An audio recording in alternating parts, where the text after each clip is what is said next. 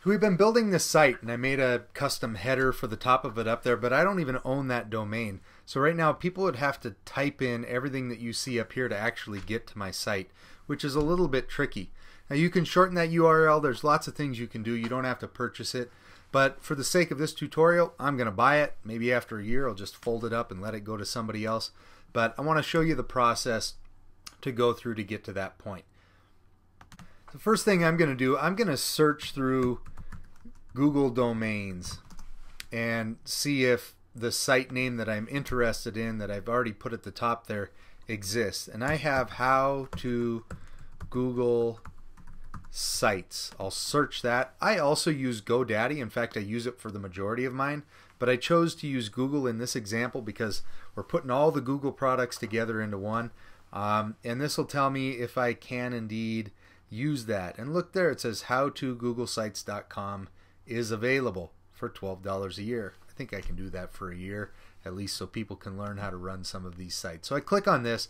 I'm going to fast forward through this for you, but I'm going to go through the checkout and see how it works.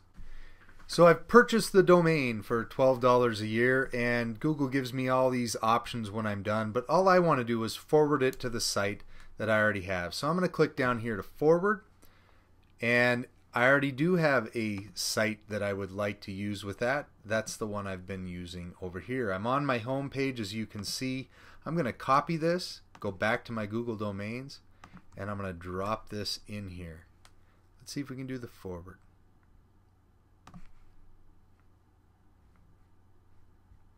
So it has found the site that we just made, and it has been forwarded. Sometimes this takes a little while for it to work. So now if I go back and check, let's try www.howtogooglesites.com.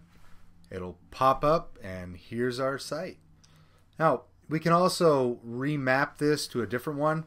That's another tutorial I'll have to show you, because you can do that in GoDaddy. You can do that with the Google Sites domain registry, with lots of different ones. So I'll kind of have to put together a different tutorial for how to get that done.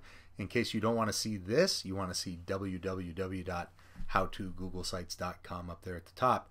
But this will help you get that URL that that people can remember and easily navigate themselves